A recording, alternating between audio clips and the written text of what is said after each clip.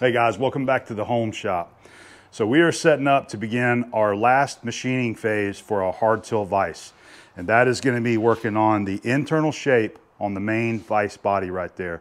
And we're going to be doing that right over here on our good old school G&E shaper. All right. So I was hoping that I was going to have this done before now, but the way that everything just kind of fell in line is that this ended up becoming sort of one of the last things that I had to do for the vise. But let me give you a quick rundown of what we have to do and how I plan on setting this guy up. All right, so this is our piece that we're going to be working on. The main vise body is what I call it. And we need to get the inside of this machine so that it precisely fits our dynamic jaw body right there. You have the chin portion right here that's got to be cut. And on the inside, you have the two sides right there. On the top there, you have sort of an L-shaped part that was put into the pattern. That's got to be cut. And if we come around here to the back side, I think you guys might be able to see that a little bit better right there. I think further at this end, you can see the top corners that I'm talking about, that L shape. You got one right here and right here. This bottom surface is going to match the chin out here.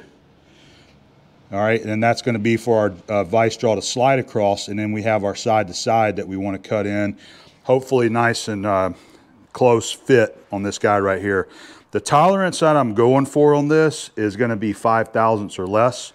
I'm going to try to shoot somewhere between that 3 and 5 thousandths range, and I think that'll be a pretty good tolerance on allowing this to slide through there. And that's one of the things that Fireball Tools did whenever they designed this vise. Jason, he wanted to have a nice close fitting vise. Most of your older ones, you know, whenever you grab the dynamic jaw, it moves around. Here we'll use this reed here as an example. Usually you have quite a bit of side-to-side movement on these dynamic jaws because they had a looser tolerance inside there. So we want to try to tighten it up and make a nice precision fit, a precision sliding fit on our jaw, okay? So that's what we're going to be shooting for there. As far as how we're going to be getting that done, this is an extra clapper box that I have that was given to me back whenever we were refurbishing the G&E here. There was someone that found the same shaper in a scrapyard, and they pulled a few of the parts off of it and sent it to me, the clapper box being one of those. So I modified it. I machined 2 different internal bars that we can use for doing internal shapes. I machined the hex nuts, and whenever we're going to be using this, I'll take this clapper box off and then bolt this one on and then use that. I'm going to take this bar out, and we're going to be using this other bar I made. This is a longer one because it will actually reach all the way through here from the back side. Get that guy in there and show you. So we got to start on this face, and we got to cut all the way to right there. Now it will not reach all the way through and cut this chin portion here, so we're going to have to do this one separately, and I plan on actually getting this one machined first, because that is the dimension that I have on my print, is from the bottom surface of this to right here. I have a dimension to reach. And so once I get this side cut, then we can rotate it around 180 and come in from the back side, and I'll be able to match this area down here to what we cut the chin at, and then just as far as going side to side there as well. So that's how I plan on getting the inside of it cut. As far as holding it, what I'm going to be doing is removing the big vise right here. And this is a fixture plate that I made a while back to work on another job. I've already got it drilled and counterbored so that we can bolt it directly up to the shaper table there. And what that allows me to have is a much larger work area there that you can put work pieces on. So I'm going to get that mounted up. We're going to get the vise bolted together to the swivel plate, get it set on here. I need to kind of see where our bar is going to be, because I want to get it positioned back here so that I have plenty of room for my bar to be able to go all the way through this workpiece.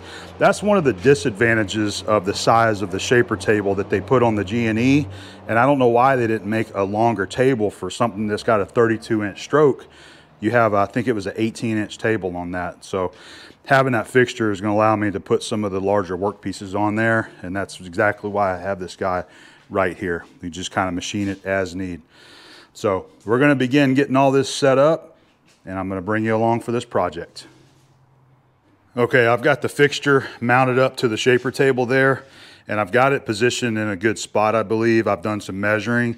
You can see we've got our bar, and this is kind of in line where it's going to be mounted up there on the clapper.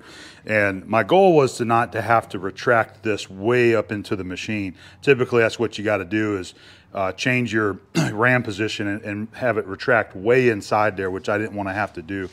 That way, where we're going to be positioned here, it doesn't have to go too much further inside the main body here before it has to come back.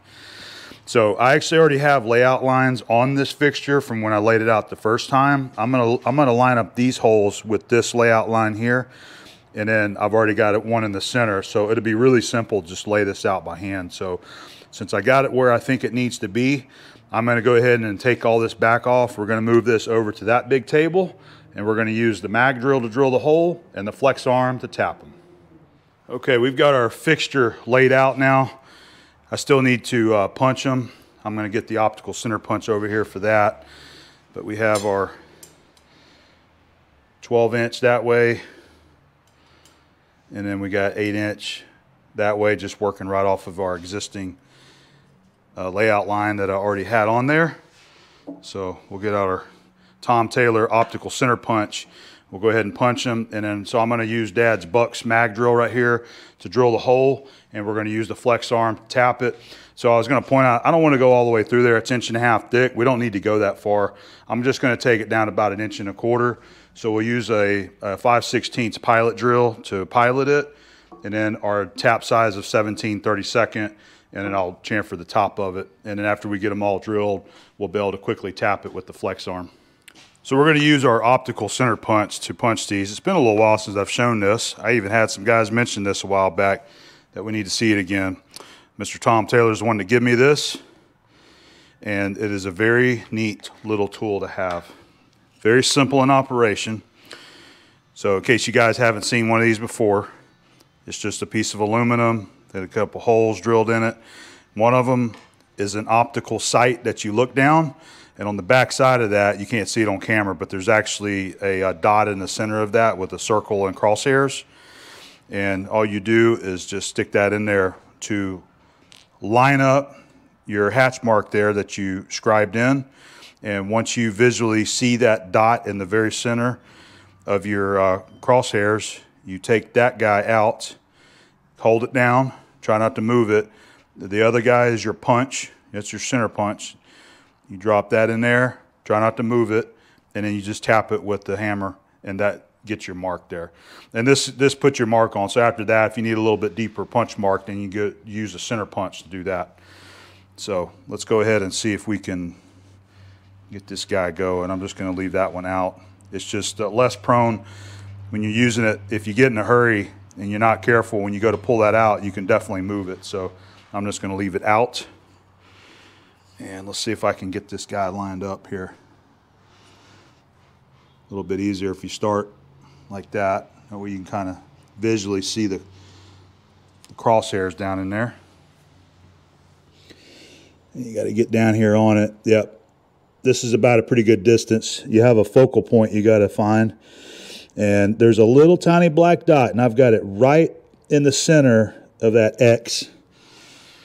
So let's bring my punch right there. I'm going to move my optical center out of the way and drop that in right there. Just give it a little taparoo, just like that. And then we're dead in the center of those cross marks right there. And as I said, after you get your little mark punched in there, then you can come in there with a standard center punch and punch it a little bit deeper. That's good enough. We'll move on to the other three now.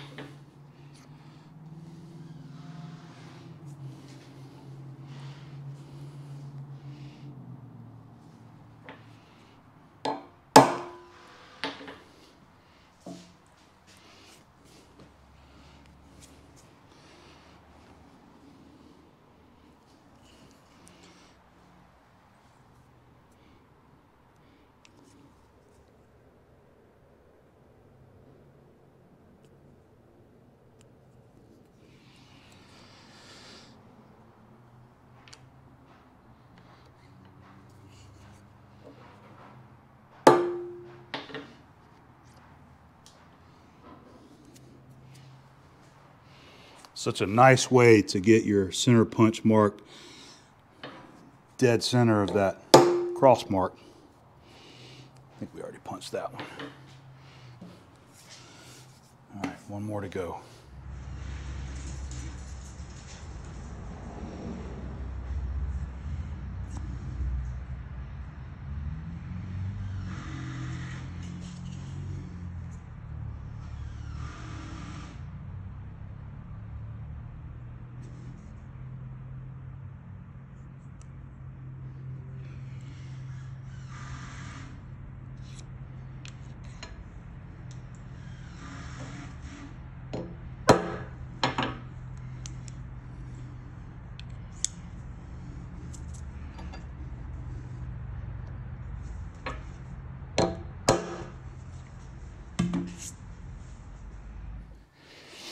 All right, we'll start off with a center point right there just to line up the punch mark.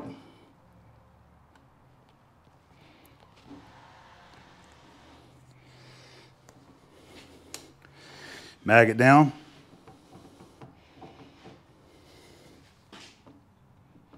Sometimes you got to redo it. Like there, I didn't really like the way that one. You have a little bit of slack in this guy. You know, it's not perfect, but for most of the stuff that you're doing, especially field work or doing plate steel like this or structural steel, really hard to be beat.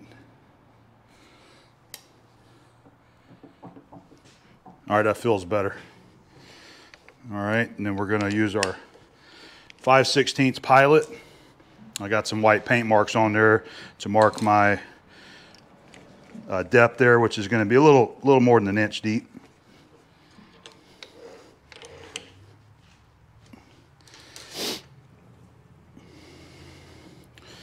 All right, and then for cutting fluid, I'm going to use my CRC cutting oil, foaming cutting oil. And I like to use my hearing plugs because this motor is kind of loud and my ears just don't like loud, high-pitched noises.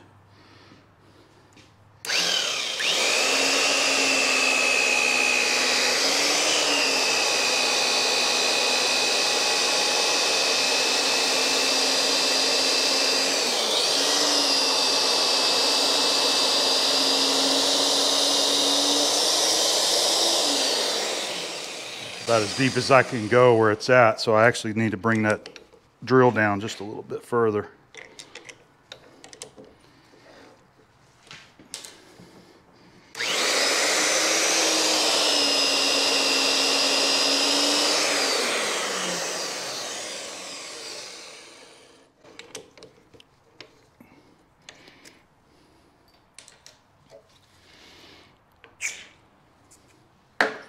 Going with our 17/32, just verify, and then I grab the right one. Anytime you pull one of these drills out, always verify that you got the right size, because learn from my mistakes. When you assume it's the right drill, that's when you drill the wrong size hole.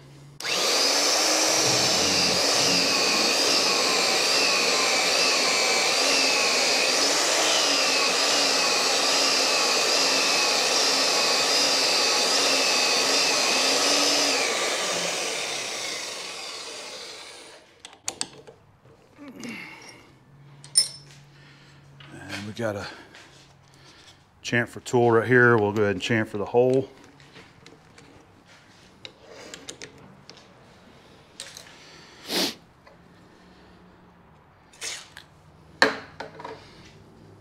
Make sure that'll go down there. It should.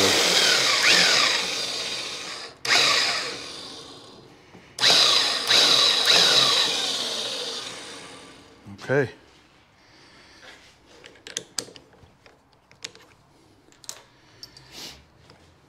Do that 3 more times.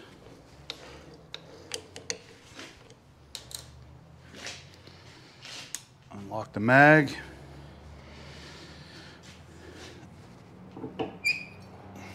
I like to take my brush and sweep these chips off out of the way every time.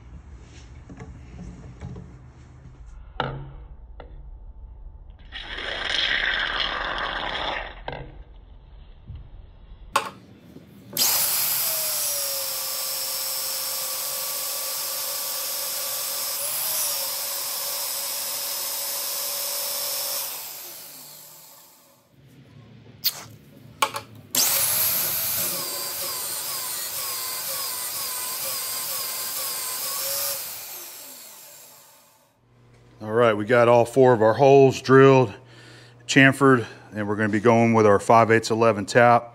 One thing I was going to point out is that I still don't have all of the correct series taps that I need for the flex arm. Once you get these guys in there, let me see if I can pull that one out. Once you get them in there, the ones that I have, it really kind of sticks up in there quite a ways. Oh, come on, just come out of there. There we go. So there's our 5/8 tap. Now this is a good tap for most cases when you're doing this on the machine. Maybe you got it in a collet and you're doing some power tapping. But when you go into these flex arm holders right here and you stick it in there and it lines up with the square, you can see just how much. So that's going to be really close to our tapping depth. Not quite up to the tap holder, but that's pretty close to our tapping depth there. So anyway, I just wanted to point that out. It's going to look like it's a little short, but it will work. So we are ready to power tap now.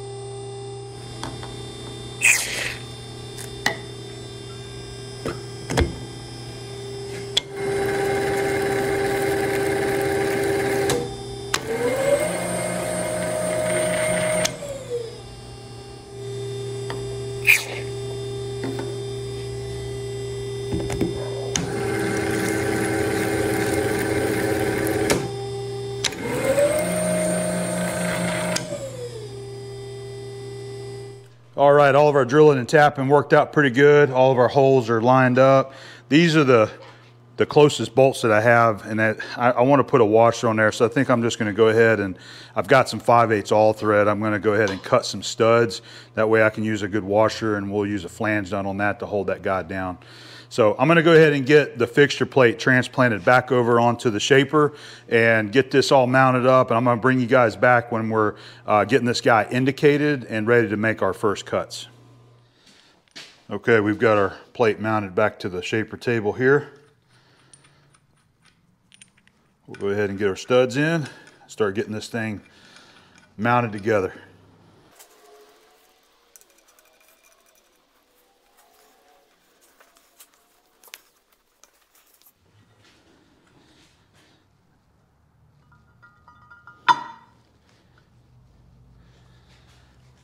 Like it was made for it.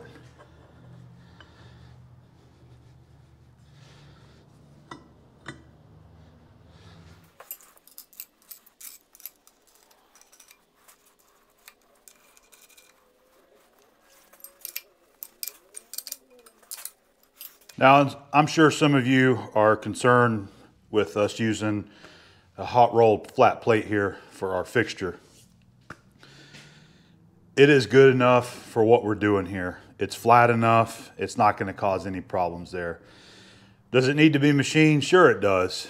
It's something that I would like to get on our big flex CNC and get both sides milled, maybe even machine some kind of hole pattern in here to make it a more of a universal fixture plate with holes already tapped in there. But I feel confident that this is plenty flat enough for the job that we're doing right here with machining this vise. We'll even scoot an indicator across here to see what kind of flatness that we have on this surface here.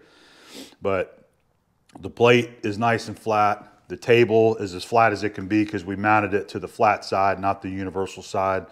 I already swept it this way, and I was within a 1/2 thousandths from one side of the plate to the other. So we know we're good in that direction.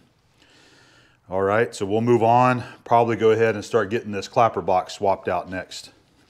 I actually got ahead of myself and I mounted this on here, but I actually need to get the vise body mounted on here and get our swivel bolt mounted in there too, because I do want to be able to pivot this when we're doing our machining, and I need to be able to get to the bottom side to be able to get the swivel bolt in there. So I'm just going to redo this, and I'll bring you guys back when we have it bolted down on here properly.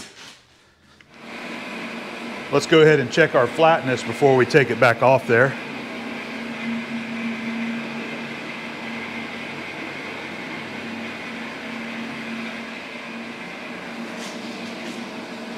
Looks like about 1.5 thousandths is what I'm reading right there.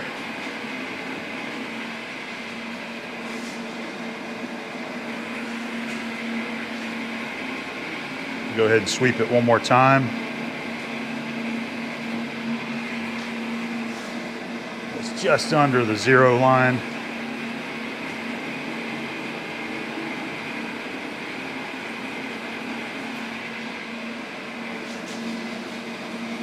I'd call that 1.5 thousandths or less. So I'm good with that. We're going to leave it.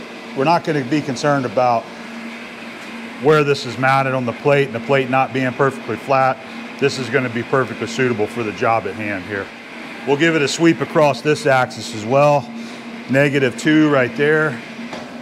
Oh, got to go the other way. A little high in the middle there. Probably the way that it's being pulled down to a non-machine plate. That's about -2.5 right there. So I feel pretty good. I think that bow that it's got in it that you're seeing is actually from it being pulled down on this non-machine surface. But again, I'm real happy with that. It's gonna work out just fine. So we're gonna roll with it.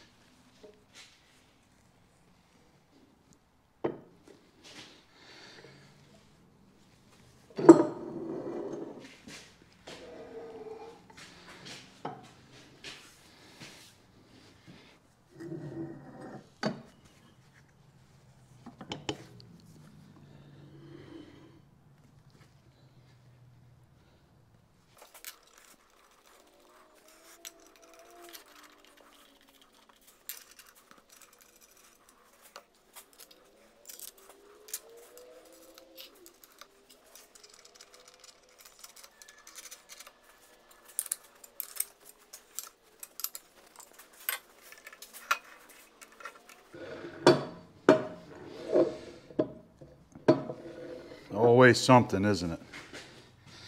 So that the studs are just a little bit too tall to be able to pivot that all the way around.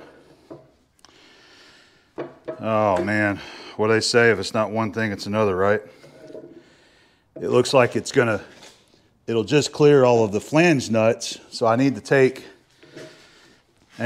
all these studs down to the height of the flange nuts there so that we can pivot this around, because what I was planning on doing was we're going to cut this side first, because remember, my bar will not go from this side to this side if we want to cut that bottom plane all the way across. I want to cut this side first, get it to the right height, and then we were going to pivot it around 180 degrees, get it indicated, and then go from this face to this corner right there, cutting the inside of the body. All right, so I'll modify these studs and get this ready so that we know we can pivot it around when we need to rotate it.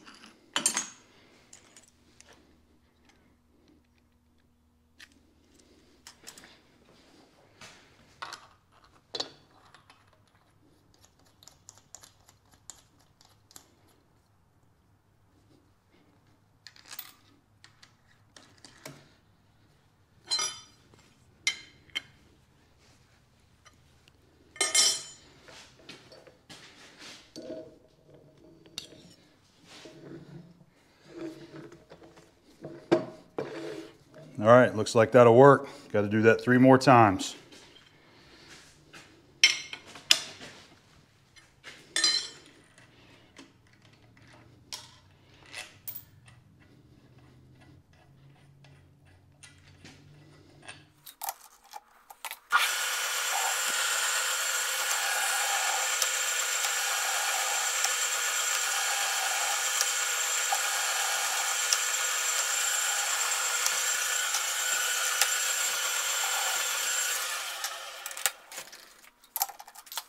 Okay, this was the last stud to face off.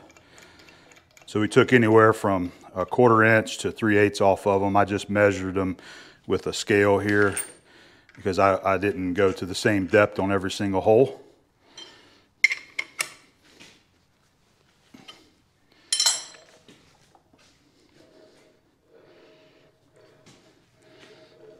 All right, full rotation now. Okay. Got that tackled. We'll go ahead and now we can go ahead and move on to getting our clapper box swapped out to the other style. So the reason why I was thinking I'd go ahead and swap it out to the bar is doing this cut right here. This is our traditional tool that we usually use, and it will clear, you can see, but you see how far down you have to go, and we can take this jaw off out of the way, but the lantern right here and the nut, I think, is going to be right there in line with the top of the vise. So we're going to have to stick this way down here in order to be able to hold it in the lantern to do the cuts. Now that probably will work just fine. I'm probably going to go ahead and set it up just to mock it up and see how far this is sticking down if we wanted to use this tool right there. Now you could also turn it 90 degrees this way and cut it this way if you want to.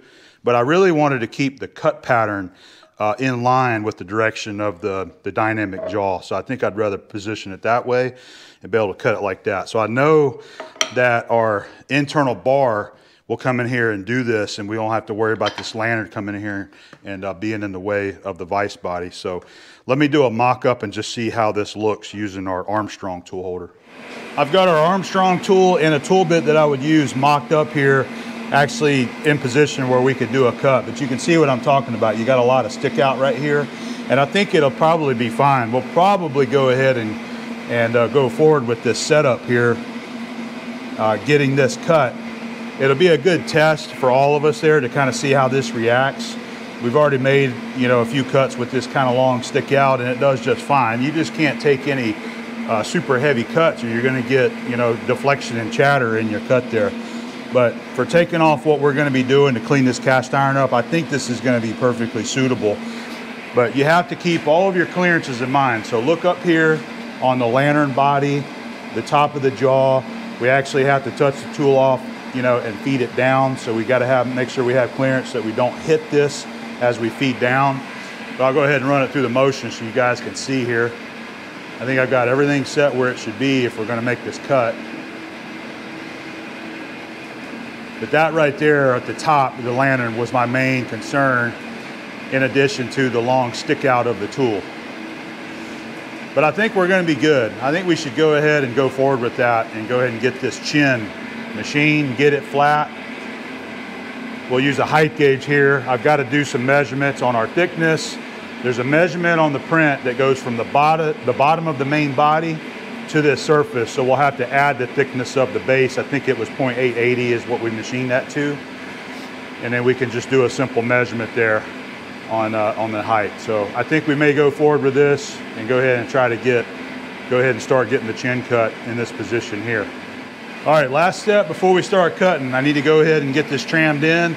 I could probably eyeball this, which I've done, and it's going to be close enough, but let's go ahead and make it right and get that trammed. Other way.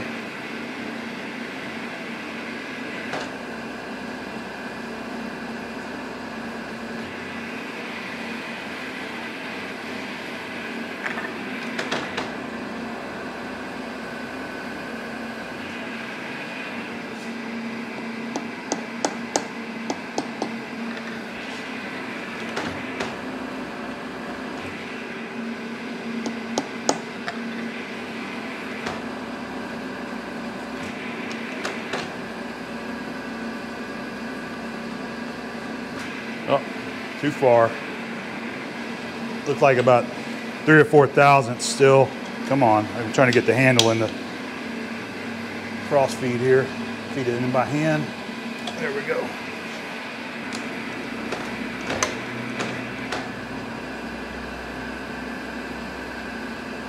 Not too bad, only a couple thou. I'm sure it bothers you like it bothers me to see that needle move a little bit.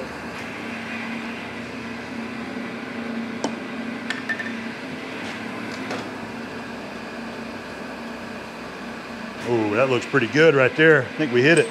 I'm gonna go ahead and lock it down. So we're using the factory clamps here.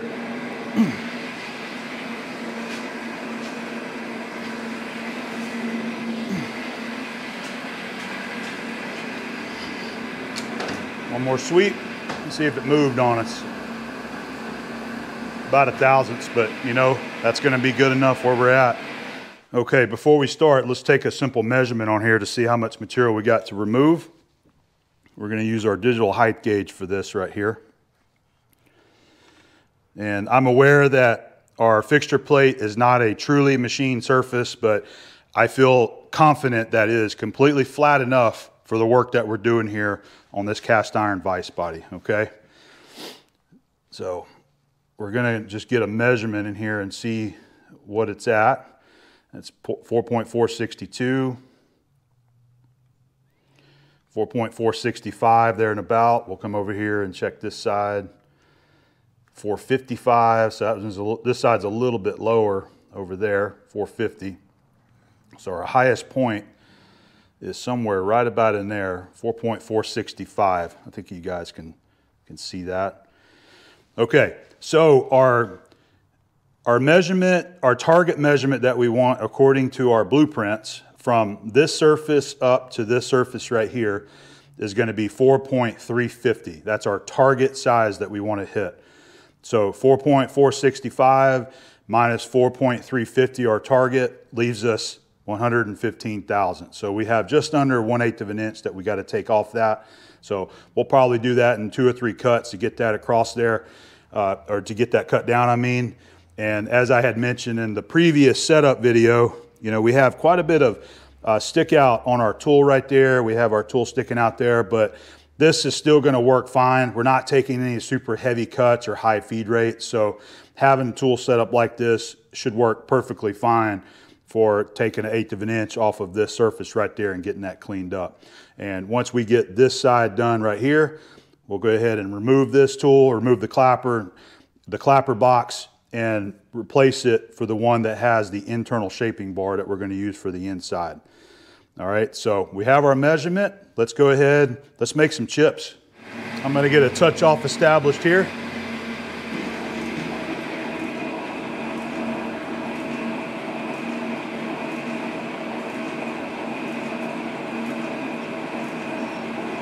All right, there we go, there's a touch.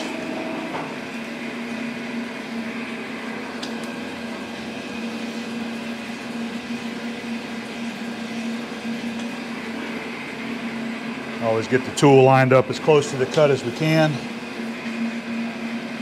All right, there we go. All right, we got a 0 set. Since we've got 115 to take off, I think what we'll do is a 50, 50, and then the final about 15. So should be 3 cuts.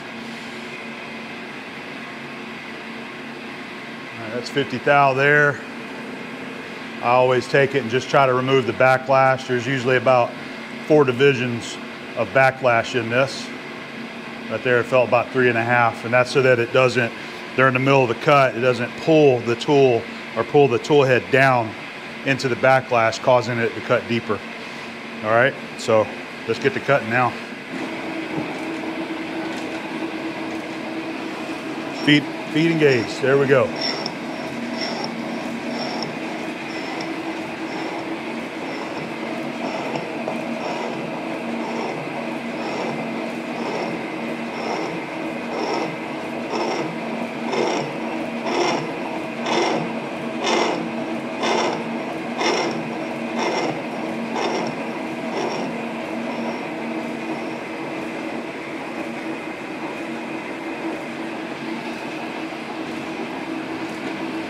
right, well, we definitely had, I'm gonna stop this right here.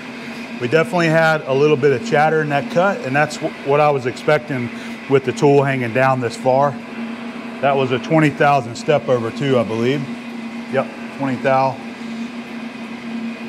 So once we get to our finished cut, that'll be, we'll be able to take a few thou off there and make a nice finish. All right, let's go ahead and crank this over by hand and get started on the next side here.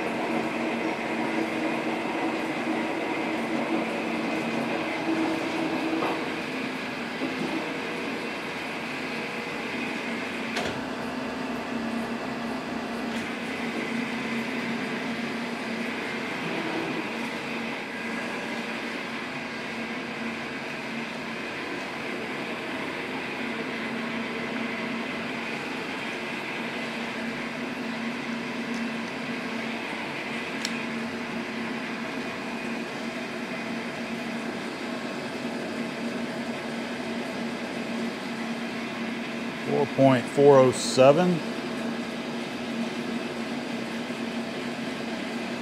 407. 407. Looks nice and flat.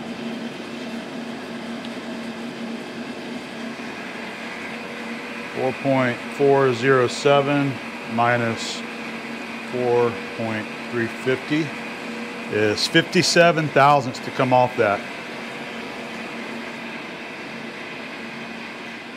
So this will be a 25 thou cut. Let's see how that does.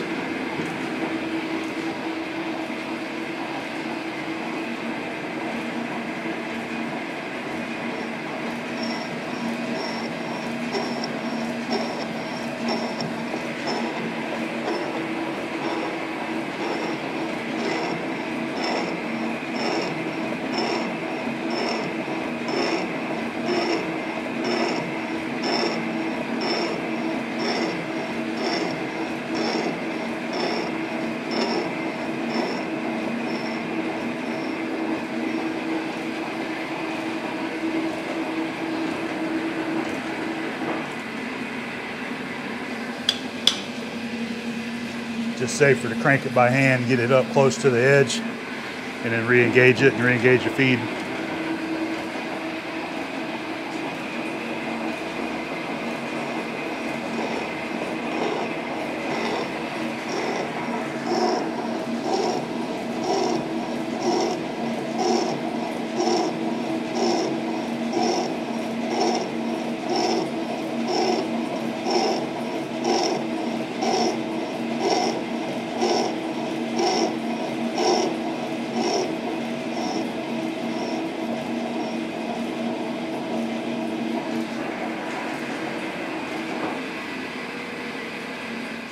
All right, I'm gonna go ahead and just get another measured off camera here and see where we're at. All right, this is gonna be a 10 thousandths depth of cut with a 10 thousandths step over. This will be kind of like a test to see how our finish will look with using this tool right here.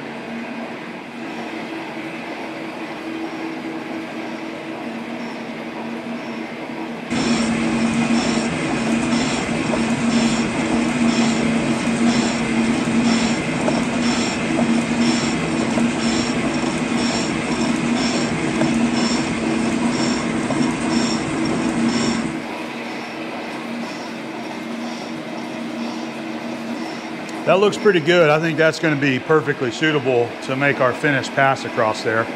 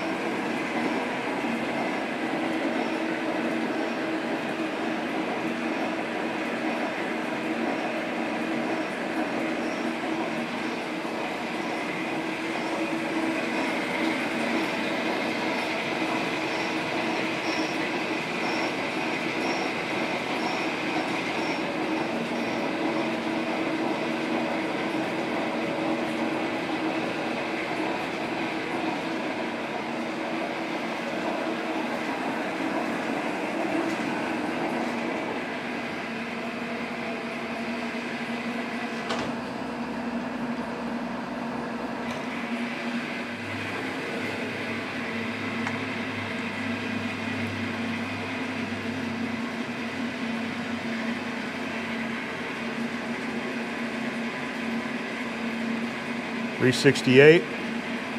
Remember, 350 is going to be our finish. 368, nice and straight. So I'm going to take a 10 thousandths pass. We'll remeasure it, and then the last should be around 7 to 8 thousandths probably.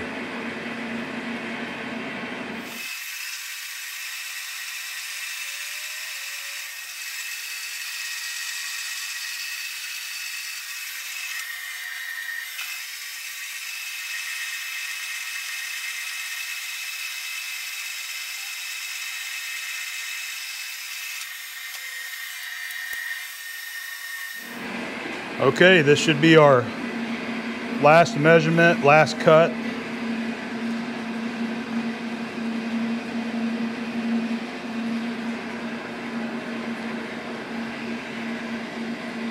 Should be about 7 or 8 thousandths. 7.5.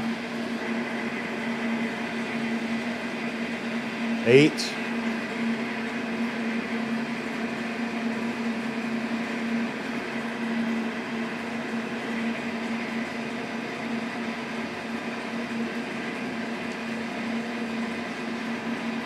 8 thousandths, 58. 58. I'm going to call it at 58 thousandths. Looks good to me. Let's dial in 8 thousandths. I have to be really careful on this, the division collar up on the top, because every line is 2 thousandths. So we're actually going to be moving it 4 lines or 4 divisions to get to our final cut depth there. Got a dial indicator set up to see if I can get 8 thousandths. We're lined up on our 100 mark here. I don't mean to block you. Let's see.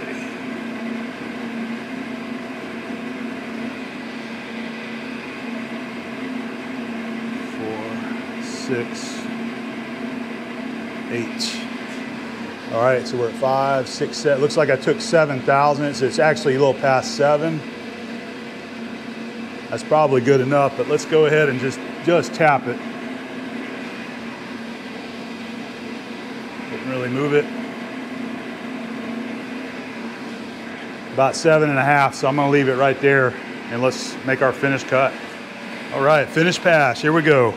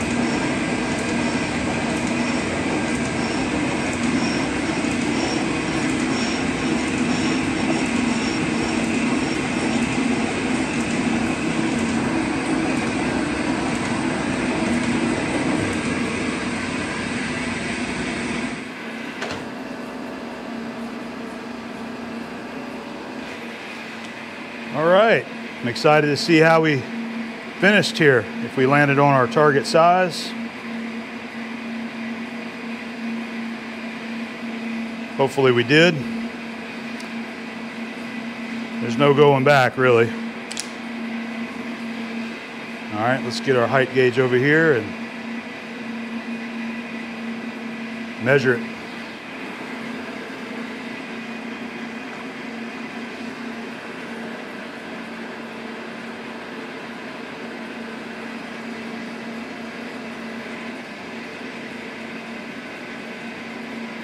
349. Looks like I overshot it by about 1/1000th, right?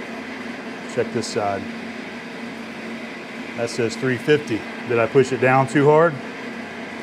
Or is it just the fixture plate messing with us? 349.5.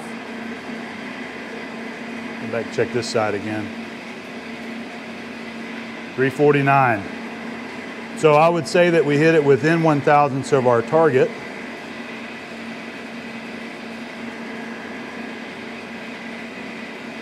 That says 350 right there. So we definitely got a little bit of movement in our work surface that we're measuring off of.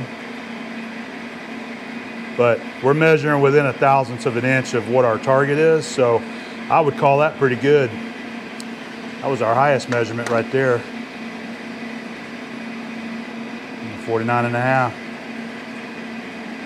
I think I rolled it up on a chip there on that last one. All right, well, that makes me happy. That is our target right there. So we did good on this guy.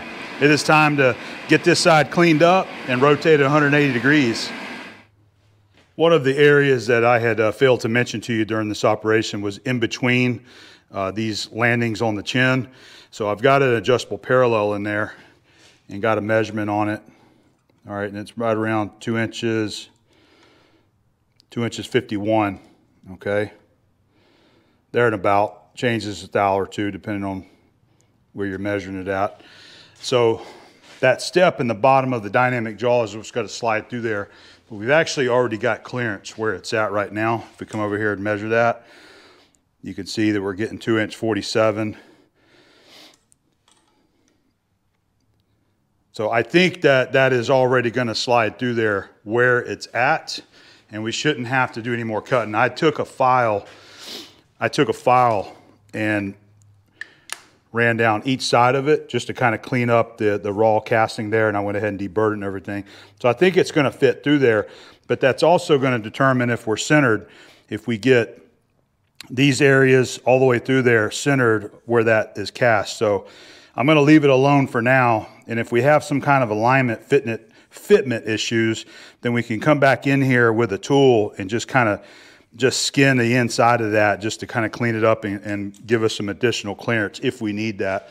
And the same thing on the back here, but the back section here is actually already wider than that. So yeah, it's already 2 inch 90. So I think the back is, this area right here is plenty clearance for that jaw to slide down through there. But we're going to be relying on this bottom surface that's equal to the chin, and then side to side to keep everything centered up. Same thing up here on the top there as well.